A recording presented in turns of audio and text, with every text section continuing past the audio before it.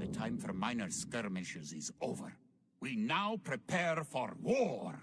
The villain Longshanks is poised across the River Forth and threatened the town of Stirling with a force of men-at-arms, heavy cavalry, and a multitude of archers. Our newly formed army marches southward to establish our own base and attack the English before they can ready their troops. Scenario 5, the Battle of Stirling. As you can see, this is like a random map game. They want us to keep exploring. Destroy the English tower. There are also 2 outposts in this game.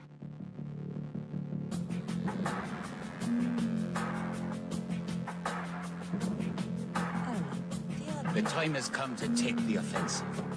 The English have a fort near the town of Stirling.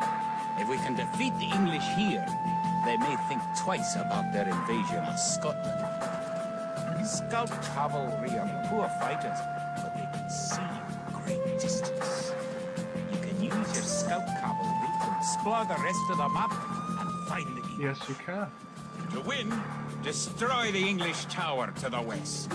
Before we attack the English to the west, we need to build up our forces. Doing so now. Have your villagers start gathering food and wood. Keep making villagers at your town center until you have 10. The more villagers you have, the faster your resources. There are also things you can research to help you out. Hill to the dead tree protects the only access to your That town. hill. It would be a good idea to build a watchtower on this hill once you advance to the feudal age. Again, feudal. It's feudal. Person seems to roll his R's. L's, actually.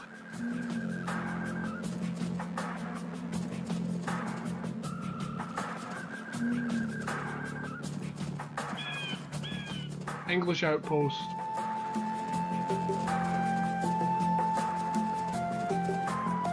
You're close to an English base. You better not knock down this wall until you've got an army of about 12 soldiers.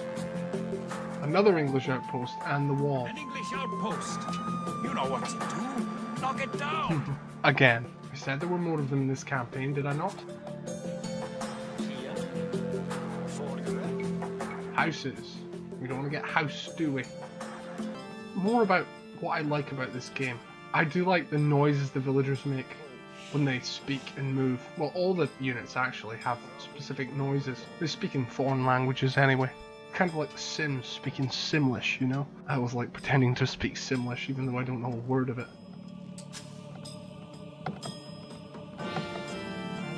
Use your villagers to build a mill near your forage bushes. I'm going to do that. I'll build another mill up beside the deer, which we're going to scout for later. They're up the way. Mills are useful. I don't think there are any boars on this map.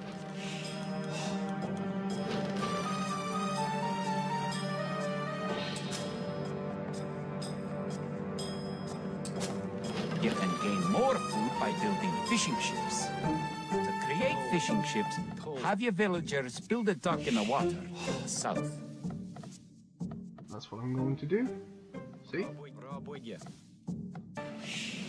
Villagers can also build farms. Build 4 farms near your mill when your forage bushes are depleted.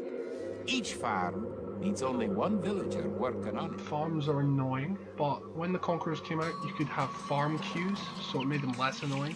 Provided you have enough wood, you can just queue up the farms and they'll automatically rebuild the farms, instead of clicking on your farms every now and then.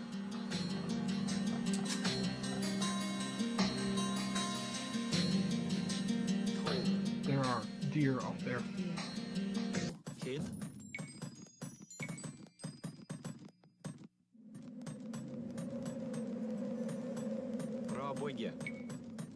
I'm going to put these here just for the sake of making it look nice, because they've got 2 outposts, so why shouldn't I? Eventually there'll be a tower, as I mentioned before. Should be fun.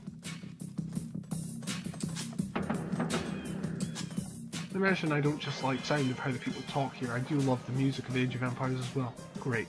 Absolutely wonderful. This was my music before I really got into music. Age of Empires music would be what I'm listening to. So see, that's 10 militia. Ah, and they're gone, so this guy's going to start exploring.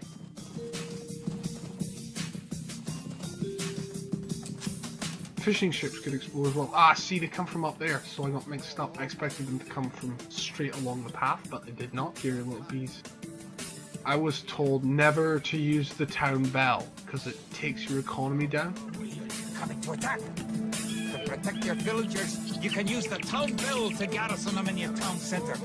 Click your town center, then click town bell. Never ever use the town bell. Garrison people in your town center, but never ever use the town bell. Actually garrison like an archer in your town center. I'm not sure if you can actually do that. I think you can. Remember, to win we have to destroy that English tower and all the English soldiers, which won't be terribly hard. I'm sending these 2 soldiers off to get healed in the town center. And yeah, that is proof that you can put soldiers inside the town center. Now that you've reached the feud league, concentrate on making some soldiers to fight the enemy. You will need at least 12. Remember, you can upgrade your militia to men-at-arms at the barracks. You should always upgrade soldiers when you can afford it. Remember to upgrade your weapons and arms at the blacksmith. You do have a blacksmith, don't you? Not yet. I'm putting up a tower first. Everything else you said is completely correct. I'm putting up 2 towers, actually. My friend said that this is not very worthy of being called Sterling, because it was the Sterling Bridge, wasn't it? And there's no bridge in this game, although bridges do exist in Age of Empires. I guess it didn't feel like making it into the Battle of Sterling Bridge or whatnot. It actually does say, though, in the end credits sequence, well, if you could call it that, the end story sequence of this, we held the coast. So this is them holding the coast. Sterling Bridge in this campaign was apparently taken by William. William hasn't showed up yet. He showed up in the last episode. Again, after this is done, this campaign, the William Wallace learning campaign, we'll be going on to Joan of Arc. After that, Saladin. That's Saladin. After that, Genghis Khan. That's Temujin. Genghis Khan. And after that, we will be doing Frederick Barbarossa, the Holy Roman Emperor. Then we'll be going to the Conquerors. Attila the Hun, followed by El Cid, followed by Montezuma, followed by Battles of the Conquerors in chronological order. Then we get to go on to the Forgotten campaign. Ulrich the Goth, Dracula, Bari, some Indian guy whose name I can't pronounce. Battles of the Forgotten, which is kind of like Battles of the Conquerors, and that's not in order.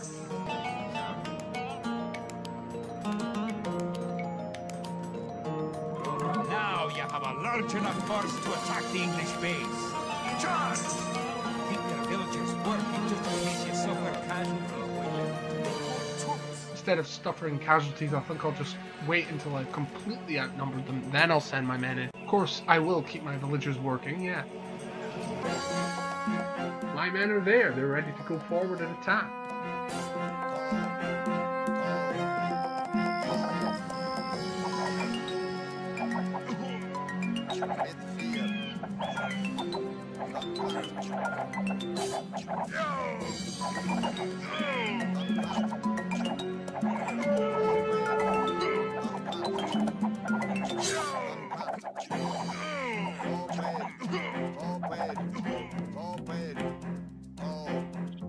Time to knock down that wall, eh?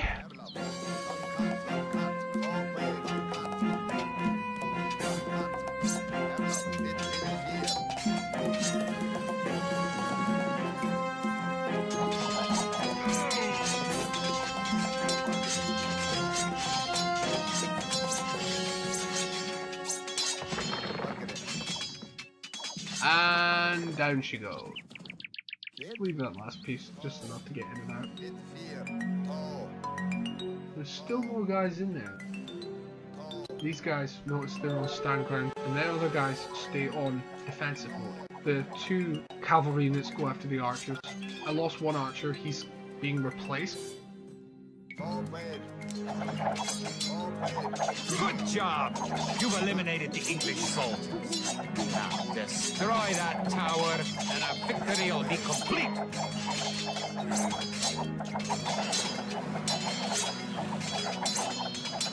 Haha, we won! Great job! You've destroyed the English camp. The Battle of Stirling is sure to end in victory for the Scots. Now that you know how to build up, Advance through the ages and find and fight your enemies. You have all the basic skills you need to play a random map game. The most common type of game in Age of Empires 2.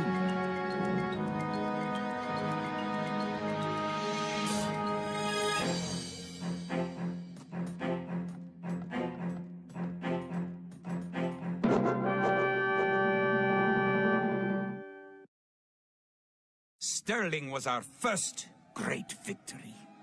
Even as we held the coastline, word came in that the Stirling Bridge had been held by a force of Scots led by the mythical knight, of whom so many have spoken. Now, we know his name. Sir William Wallace, the Hammer of the English. Edward Longshanks names Wallace a traitor and a criminal, but Sir William replies that he cannot be a traitor, since he never swore fealty to an English king. With Wallace leading our armies, the men fight with renewed vigor. Perhaps the tide of our misfortunes is about to turn.